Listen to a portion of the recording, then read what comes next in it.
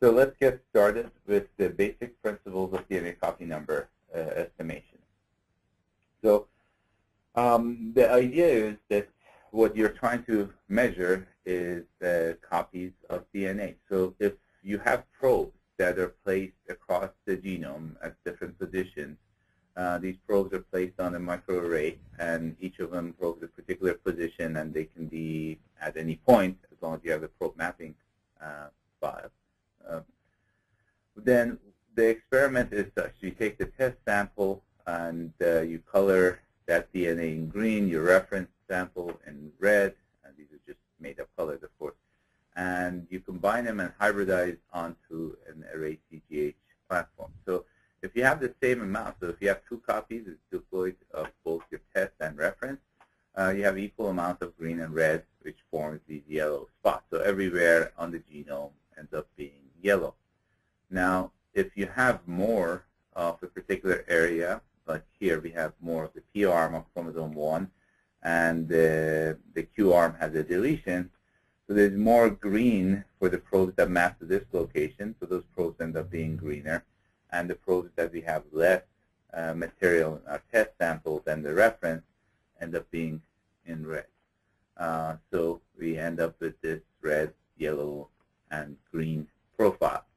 Now, if you look at the actual numbers for that, the measurement, not the color, so you get in the experiment channel, you end up with some measure, let's say of 150, in the control it would be 100. So you have a ratio of 3/2, or we work in a log 2 space, so the log 2 of that is 0.57. For the next probe, you have 300/200, same ratio, 0.57. And when you have equal amount in both channels, the log ratio becomes 0. And if you have less in your test than in your control, you end up with a negative log ratio. And typically that's plotted as such, so you have on the genome like this. So you end up saying, these probes that are above 0 at 0.57, this is an area of gain. This is normal. They're right at 0.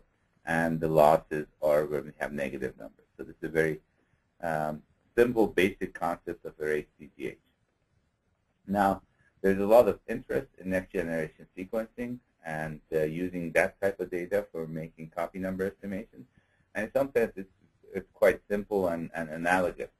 So in NGS, using NGS technologies, you have relatively short reads. And if you have corrected for different biases, amplification biases, GC biases, the number of reads that you get at a particular position in the genome should indicate some relative amount of the DNA. So if you bin up the genome into multiple bins and count, so we have 6 reads here, 6 reads here, 7, so on and so forth, and you plot that, let's say you had 6x coverage on average, and you end up with 14, so this part might be a gain, again, if you've corrected for biases. One way of correcting for biases would be to do like an array CGH, do a comparative, not a competitive, comparative approach. So you compare a test to a reference. So if you assume this is a reference, and you test sample, and you use the same protocol for measurement, you can then say, well, in each bin, I'm counting 9 here versus 6, so you can create a log ratio. So at an area like here where you have like no reads versus where you had high reads before, this might indicate a loss. So you can transform that data into what we look at like an array CGH. So essentially you can treat the NGS data as if it came from array or back arrays or anything. So everything else I'm going to talk about could be applied then to the NGS-derived data. So here's an example, a more realistic example, that probes no longer just land perfectly on 0.57. There's some noise involved here. And if you look at this data, one way of deciding where the gain and losses are is you say, well, these probes are on 0.57. That must be a gain. This guy is low down here. That must be a loss, gain, normal, and you can kind of go through the genome like that. On the other hand, you could say, well, I'm not so sure about that single probe. That might be a noise that's in the system, so I might have a complete gain here. Similar with this point, that might actually be noise and part of the normal effect. And with this guy there, that might be a noise, so the whole thing could be a loss.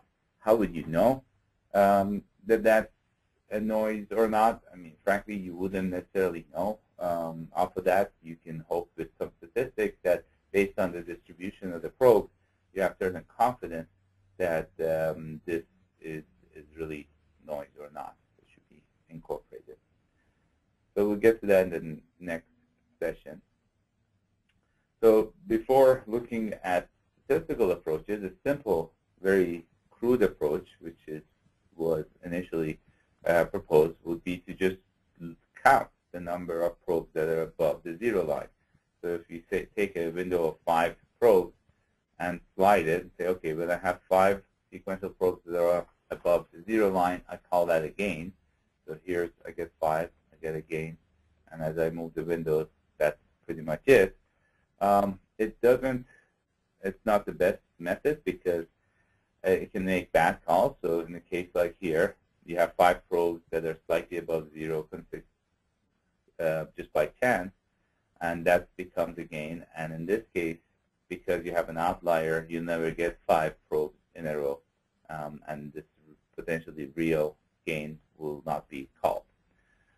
So statistical methods have been developed that try to give you a better solution on making calls, and that's going to be part of the next session.